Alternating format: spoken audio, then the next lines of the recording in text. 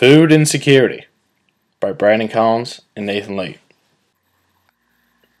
What is the difference between food security and food insecurity?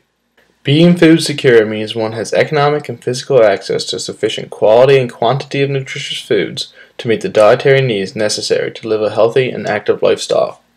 Food insecurity is the inability to access or consume an adequate diet consisting of healthy nutritious food in socially acceptable ways. In a 2012 survey, approximately 1 out of 8 households were reported as having inadequate access to regular healthy meals. Let's take a closer look at someone who has food security and someone who does not.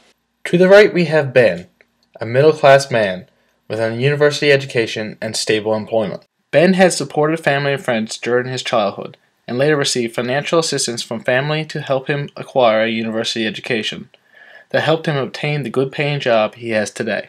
And on the left, we have Jim, a younger man with little social support from family and friends, no education, and is living paycheck to paycheck. This is largely attributed to the fact that his father passed away at an early age. In order for him to take care of his younger siblings, he had to work and therefore had to sacrifice his education. A common misconception is that people like Jim are food insecure because they have poor budgeting skills and/or lack the necessary knowledge to have a healthy diet. The real problem lies in economic and physical access to healthy foods. Jim lives in a low-income neighborhood where he is not within walking distance of a food market. These neighborhoods are often referred as food deserts. This is because grocery chains tend to locate in higher income areas in order to sell the most product. Even if Jim was lucky enough to be near a grocery store, he would still be lacking the income to properly purchase healthy foods. Because of this, Jim's cheaper alternative is resorting to eating a lot of fast food.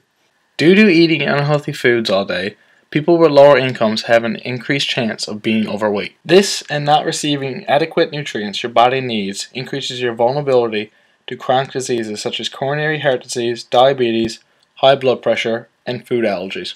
After examining the life experiences of Ben and Jim, we can see how the family neighborhood you're born into and other social determinants factor into where you find yourself years later. What can you do? One of the main ways is to donate at a local food bank.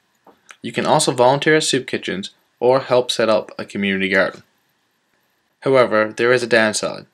This entails that community-based food assistance programs often do not support the achievement of healthy diets to its recipients.